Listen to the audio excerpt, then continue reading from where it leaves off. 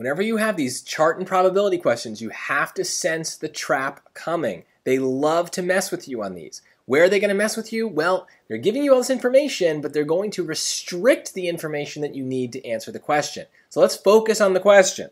If the passenger in coach is chosen at random, what is the probability that the person chosen had fish?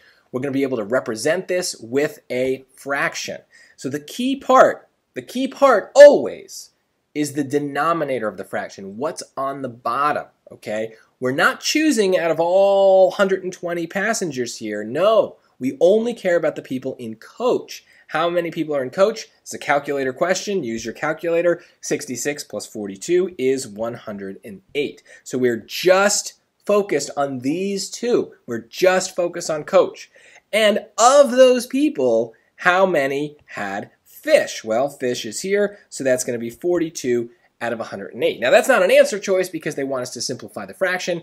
We could do this in our heads or use a calculator. Just type in 42 over 108. You're going to get something like 0.389. And then if we type in each of these fractions, we will see that 0.389 is also the value of 7 divided by 18. So there you go. The big trap on this is going to be in the original question. So make a note, pay attention to it, and make sure you don't fall for it. These are really easy points that you don't want to lose.